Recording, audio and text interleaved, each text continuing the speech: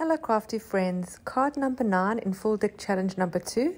The prompts are magazine, weaving, vellum, flowers. I have a few magazines that I use for my crafting, so I'm going to go through those. And then my weaving, I'm going to use my magazine papers that I cut out for that. My vellum, I have a piece of white vellum to use on my project.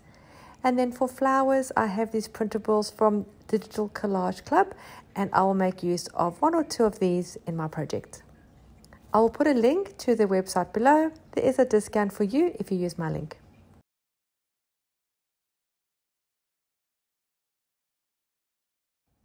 To start with, I'm going to go through my magazine and cut out pieces of the colors that I like. I'm not sure yet what colors I want to use, but I found this lovely teal, so I'm going to cut a piece of that, and I'm just going to go through and cut some pieces.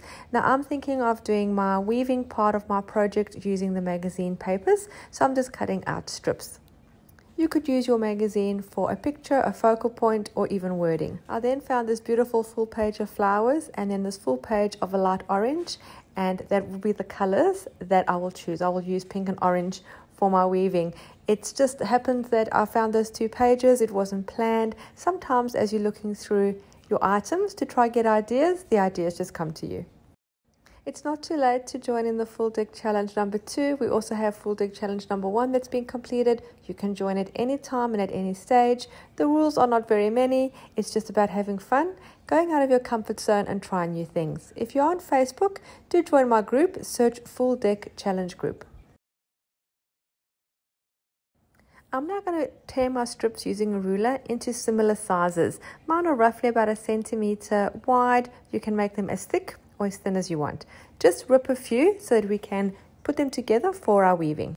If you have chosen to use your magazine part of the prompts for the weaving. I've used weaving before, paper weaving like this with a magazine in an art journal page that I created a few months back. I will put a link to that video below if you'd like to see how that came together.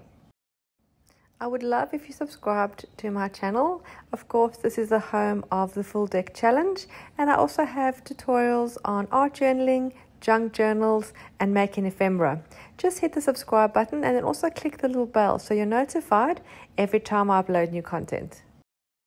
To start the paper weaving, put your first color of paper strips horizontally next to each other, and then take your next color and go vertically down. You'll be sticking the horizontal pieces, one on top and one above the vertical strip.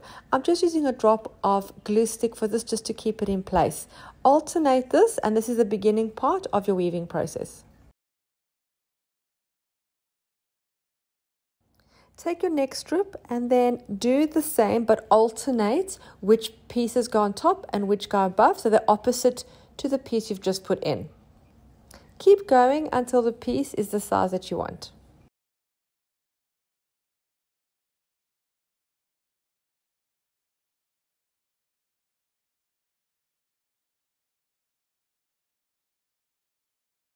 Once you have the size you want for your project, just apply some glued stick to the last strip too, just to try and hold these strips in place.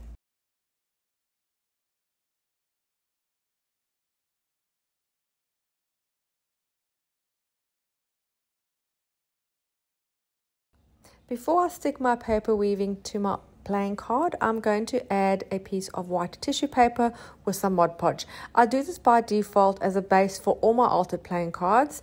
It just gives it a good beginning to be able to add other mediums. Now I'm not quite sure yet how much paper weaving I'm going to add and if I'm going to add any other kind of paint or color. So I do it by default just so that the base is prepped for any kind of additions I'm going to add. Once the Mod Podge is dry, I'm just going to tear off the excess tissue paper. You could also use the scissors if you want it more neat. I want this to be quite rustic, so I'm just tearing it. And now I'm going to add my paper weaving on the top. Again, I'm going to use the Mod Podge for this. You could also use craft glue or double-sided tape or even a glue stick.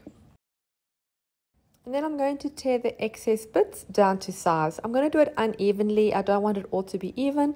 So I'm just tearing some longer, some shorter, just to sort of fit on the face of the card. It doesn't matter if it spills over a bit. I quite like that.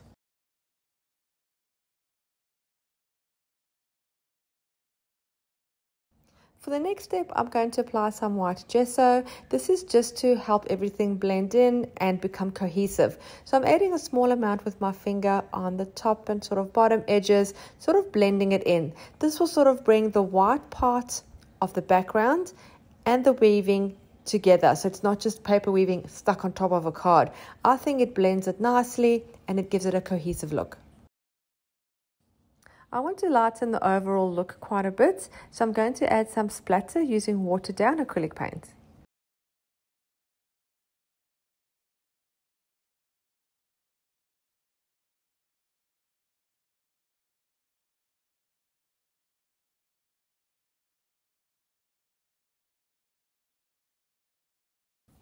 Once all the paint and gesso is dry, I'm going to add my vellum. I'm going to add my vellum as a pocket. Again, I'm not cutting it neatly. I'm just ripping the size that I want. I want rough edges and I want it uneven. It's going to hang off the sides, but that's the look I'm going for. So once I have the size I want to attach it, I'm going to run it under the sewing machine using black thread for contrast and just doing a running stitch all the way around. For this project, I am going to trim the threads. I normally like to keep them, but for this one, I don't want to have them hanging around.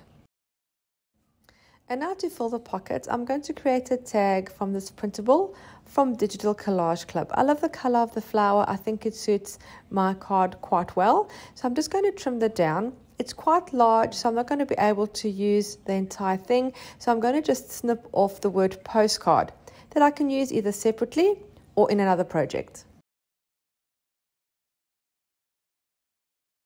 To make my tag a bit more sturdy, I'm going to add some cardstock to it. So I'm just finding a piece of cardstock that I like the color of, and I'm going to stick it with glue stick onto there and then just trim it down to size.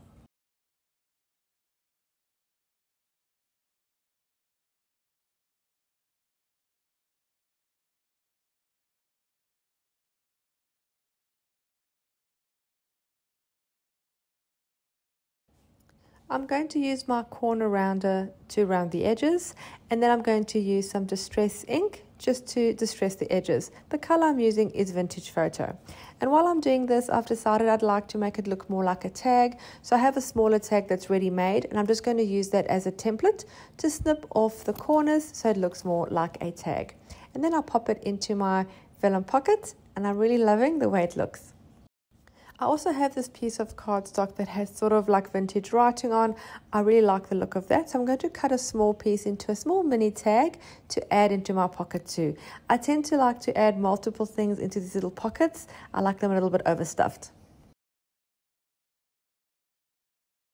I'm also going to round the corners and distress the edges of this one too. As a final touch, I'm going to add this transparent sticker pink flower inside the pocket too. I think it finishes it off really well. Let me show you a close-up of my card. I'm going to pop out the little ephemera out of the pocket so you can have a look at the background and see the paper weaving and the gesso and splatter. I think that turned out really nice. I'm very happy with the orange and pink colors, and I really hope you like it too. Thank you so much for taking the time to watch my video. I really hope you enjoyed it and were inspired to create your own. I also hope you were inspired to join in the full deck challenge if you haven't already. Thank you again so much for watching. Don't forget to subscribe. I'll see you again soon. Bye.